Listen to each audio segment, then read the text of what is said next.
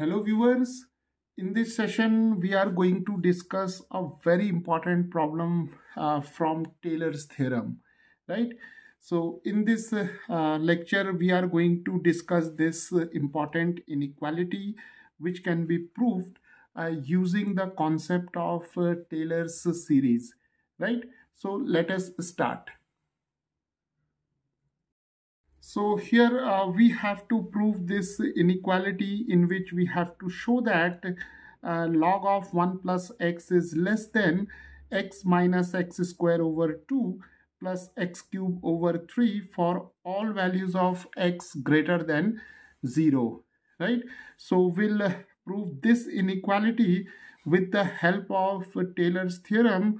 But before proving this inequality, let us briefly discuss Taylor's theorem. So viewers, the Taylor's theorem is given by this series, that is f of a plus h is equal to f of a plus h over factorial 1. Then we have the first derivative of f at this point a, and then we have h square over factorial 2. Then we have the second derivative of f at the point a, and so on. And here the remainder term, which is also known as the Lagrange's form of remainder, and this term can be written as h raised to n divided by n factorial. And here we have the nth derivative of f, and here we have the term a plus theta h, right? So with the usual notations, the Taylor's theorem is given by this expression. And here this term, that is h raised to n divided by n factorial, the nth derivative of f calculated at a plus theta h, this remainder or this term is known as Lagrange's form of remainder, and this is usually denoted by the symbol Rn, right? And here this quantity theta is lying between 0 and 1. So we'll use this theorem or this expression to arrive at this inequality. So let us slightly modify this expression by replacing h by x and this point a by 0, right? So if we replace h by x and a by 0, then this expression it becomes 0 plus x, which is simply x. So we have f of x, and then we have f of 0 because a is 0, and then we have h over factorial 1. So h is x, so we have x over factorial 1, then f prime of 0, and then we can write x square over factorial 2, then the second derivative of f at 0, and so on. Then we have this remainder term as x raised to n divided by n factorial, then the nth derivative of f at 0 plus theta x, because h is x and a is 0. So here we have theta x, right? And we know that this series is now known as Maclaurin's series. So this expression of Taylor's theorem, when h is replaced by x and a by 0, is known as Maclaurin's theorem with Lagrange's form of remainder, right? So this term is known as the Lagrange's form of remainder. So what we will do here, we'll take n is equal to 3 to prove this inequality, right? So taking n is equal to 3, this expression, it reduces to f of x, then we have f of 0 plus x over factorial 1, which is simply 1. Then we have f prime of 0, and then we have x square over factorial 2. Factorial 2 is simply 2. Then we have the second derivative of f at this point 0, and since we are taking n is equal to 3, that is we are taking the remainder r3. So we have the term x raised to 3 divided by 3 factorial. 3 factorial is 6, and we have the third derivative of f at the point theta x. And remember, theta is a number which lies between 0 and 1, right? So now to prove this inequality, we'll proceed from this expression. So what we will do, let us assume f of x as the function log of 1 plus x. And remember, here we are treating the natural log, right? So we can also replace log of 1 plus x by ln 1 plus x. So here we'll prefer this notation. So f of x is log of 1 plus x, and for all values of x greater than 0, we have to prove this inequality, right? So now we have to calculate these terms, that is f of 0, f prime of 0, then the second derivative of f at 0, and then the third derivative of f at this point theta x, right? So let us first calculate f of 0. So f of 0 is a log of, here we'll take x is equal to 0. So we have log of 1 plus 0, that is log of 1, that is equal to 0, right? So this term is now equal to 0, right? Now f prime of 0. So what we will do, we'll find the derivative of f of x. So f prime of x is equal to the derivative of log of 1 plus x, which is 1 over 1 plus x, right? So f prime of 0 is equal to 1 over 1 plus 0, that is equal to 1, right? So this term is now equal to 1. So now let us find out the second derivative of f. So the second derivative of f is f double prime. Here we have x, and we have to find the derivative of 1 over 1 plus x. So we have d by dx of 1 over 1 plus x, which is d by dx of 1 plus x raised to minus 1. So here we'll make use of the power rule for differentiation. So we have minus 1, that is n x n minus 1, right? So we have 1 plus x raised to, here we have minus 1, and by chain rule the derivative of 1 plus x is 1. So we have minus 1 over 1 plus x raised to 2, right?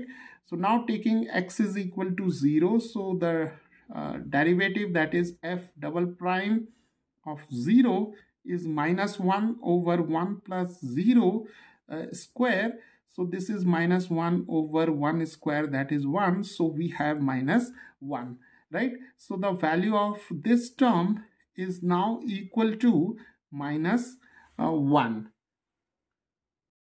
Now let us find out the third derivative.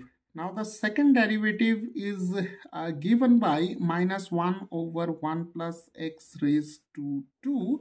So the third derivative is given by the derivative of minus 1 over 1 plus x square. So we have minus, and then we have d by dx of 1 plus x raised to minus 2.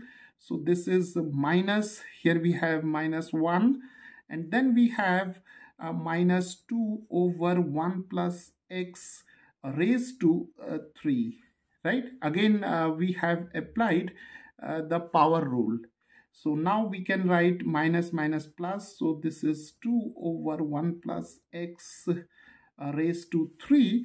And now to find out the third derivative at this point, theta x, we have to replace this x by theta x, right?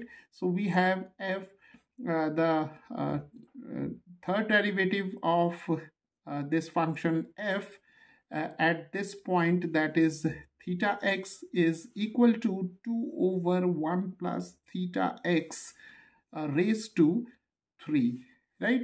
So now this term is replaced by this one, that is 2 over 1 plus theta x raised to 3. So now this function f of x, it assumes the form. So f of 0 is 0, then we have x over 1, f prime of 0 is 1, then we have x square over 2, f double prime of 0 is minus 1, and then we have x cube over 6. And here the third derivative at this point theta x is 2 over 1 plus theta x cube, right? So let us simplify it. So we can now write f of x as x. Here we have x, then we have minus x square over 2, and here we have 2 3 is 6, so we have x cube over 1 plus theta x, and here we have cube, and here we have 1 over 3, right? So now if we replace f of x by log of 1 over x, we have log of 1 plus x, that is x minus x square over 2 plus x cube over 3 times 1 plus theta x raised to 3, right? Okay, so now we have this expression. So now to move further, we'll utilize this inequality, that is theta lies between 0 and 1. So now from this inequality, we have theta greater than 0, right? And we are already given that x is greater than 0. So what we will do, we'll multiply both sides of this inequality by x. So we have theta x greater than 0, right? Now let us add 1 to both sides of this inequality. So we have 1 plus theta x is greater than 1, right? So adding 1 to both sides. So we have 1 plus theta x greater than 1. So why we are doing all these steps? Because here we have 1 plus theta x, right? Okay, now let us take the cube of both the sides. So we have 1 plus theta x cube is greater than 1 cube, that is equal to 1, right? Now we have 1 plus theta x cube is greater than 1. So let us take the reciprocal of both the sides. So we have 1 over 1 plus theta x cube is less than 1, because when we take the reciprocal of both the sides, the direction of the inequality get reversed. So now let us multiply both sides by x cube over 3, because here we have x cube over 3, and we have already got a term that is 1 over 1 plus theta x cube, right? So multiplying both sides by x cube by 3, we have now x cube over 3 times, here we have 1 plus theta x cube is less than, here we have x cube over 3, right?